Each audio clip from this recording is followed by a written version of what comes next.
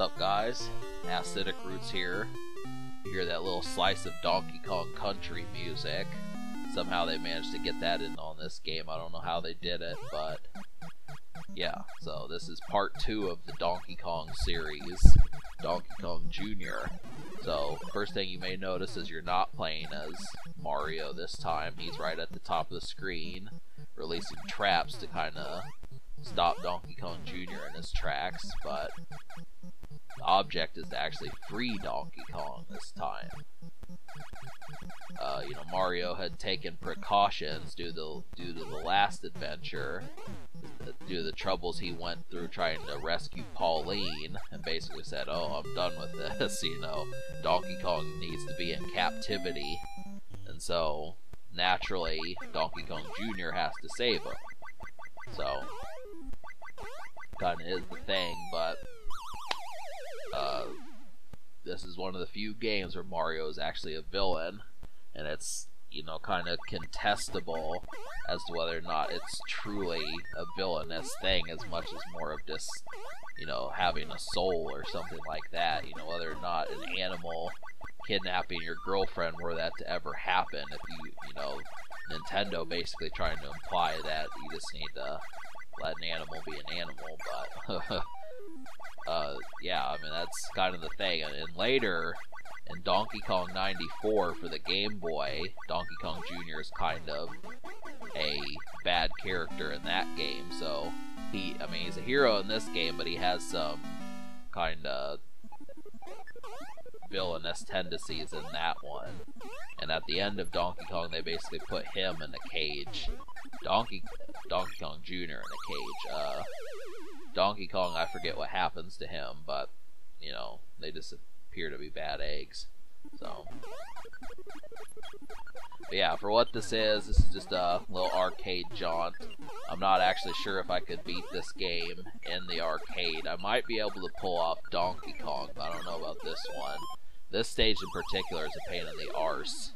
So it's just kind of, yeah, I just feel like I could probably do stages 1, 2, and 4, but this one's a little bit more of a trial.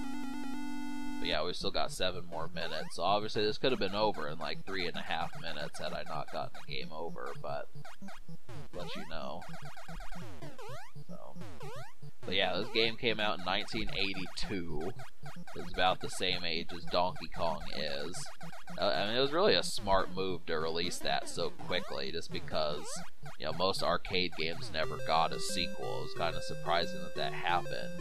The only other one that did was probably Pac-Man, and, Miss Pac-Man didn't really add that much to the series. It just implied that Pac-Man had a wife. But,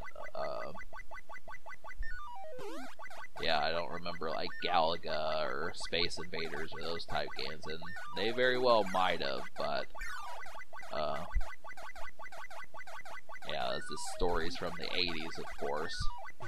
So this game did get a sequel, and it made its way, of course, to the Nintendo, and all 4 stages are intact, so they didn't slice the stage like they did in Donkey Kong, which I'm glad for. Obviously that would have probably been an extra 40 seconds of gameplay in my Donkey Kong Let's Play from last month, but the only one left to do is just Donkey Kong 3, which I was kind of saying, it wouldn't have been too terrible to do that game, but I don't really know if I can beat that game.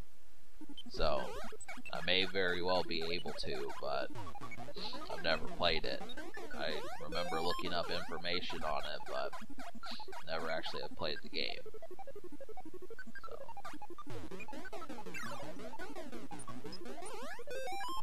But this stage is tricky just because there's a lot of different electric sparks going along. That was pretty lame right there, I'd say. That one kind of sneaking up on you, that spark. You notice that. So, yeah. I kind of wish Pauline would have made a cameo appearance in this, maybe slapped Mario or something. I don't know how they would have managed it, but it would have been nice to actually see her in the game. So, this is kind of the situation, but So I didn't realize I got 2 game overs, but yeah, I guess that's the reason why it's 9 minutes. But, so for fellows who are new to this game, climbing 2 vines at once will make you climb quicker, but going down vines, you're going to want to be on 1 to go by quicker. So the art of the vine climbing is going to get you through this game a lot faster.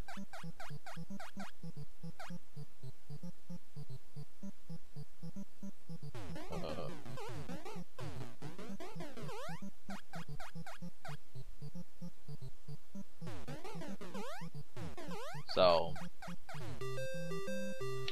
trying to think of what else. I mean, really, I kind of had it in me to do this. I mean, with me doing all these Donkey Kong games, I intended to do these in year 3, but as time wore, I just had so much on my plate between trying to get Frenchie more involved and Cobalt more involved, and, you know, Preston, Keith, those guys.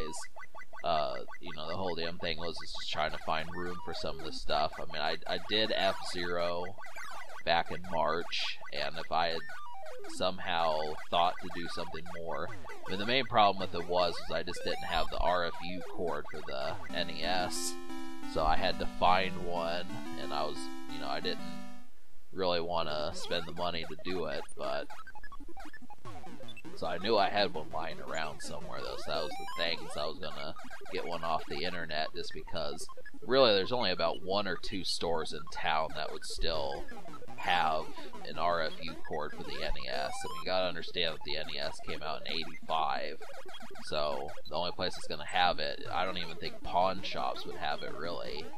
I mean, you're easily talking like,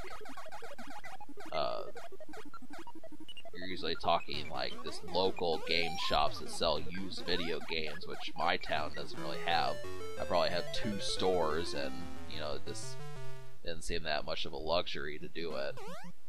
So, GameStop, of course, isn't going to have NES games anymore. I remember actually buying Super Bomberman 2 at a GameStop way back in like 2001 or so, but that's a long time ago. That was back when there were only so many video game machines out, so. But, yeah. I mean, you'd be hard-pressed to find PS2 games there now, or PS3, something like that. This whole damn thing, but yeah, so obviously just getting these keys. This is actually a pretty simple stage. I mean, the birds kind of have erratic patterns, but as long as you can catch them in the act, it doesn't really, you know, you should be able to progress through this stage. And of course, using the 2 vine trick rather than just picking one up one at a time is better too.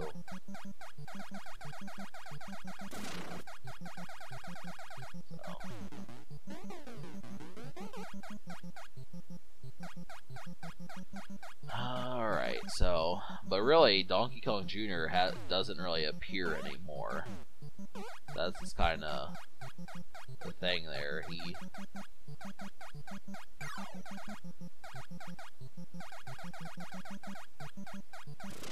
Yeah, that was kind of a pain in the rear.